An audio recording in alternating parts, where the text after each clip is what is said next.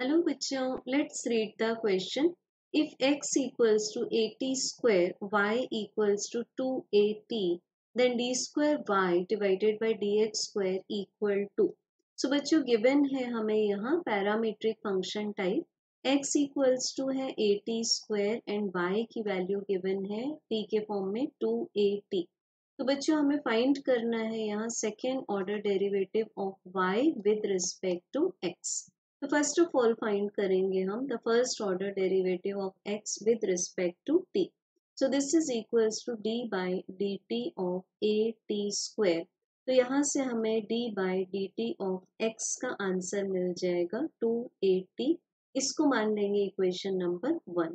अब बच्चों similar process करेंगे हम y के साथ में. तो find first order derivative of y with respect to t. So this is d by dt of 2at. तो यहाँ से हमें dy by dt की वैल्यू मिल जाएगी 2a. This is equation number second. अब बच्चों हम डिवाइड करेंगे इक्वेशन नंबर सेकेंड को इक्वेशन नंबर 1 से. सो यहाँ आएगा dy divided by dt whole divided by dx divided by dt. तो इससे हमें मिल जाएगा the derivative of y with respect to x. So this is equals to 2a divided by 2at. तो 2 and a cancel हो जाएंगे और बच्चों यहाँ से हमें d by dx of y मिल जाएगा 1 by t. अब इसी फंक्शन को हम फिर से डिफरेंशिएट करेंगे but with respect to x. So this is d square y divided by dx square. This is equals to d by dx of 1 by t.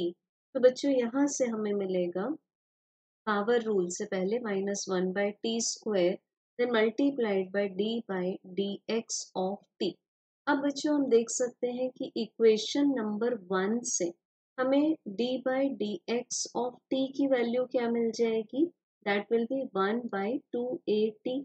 तो इसको पुट कर देंगे इस एक्सप्रेशन में. So this is -1 by T square multiplied by 1 by 2at. तो हमें ये answer मिलेगा -1 by 2atq. So this is d square y divided by dx square जो कि required है. So correct answer is option number D. Thank you.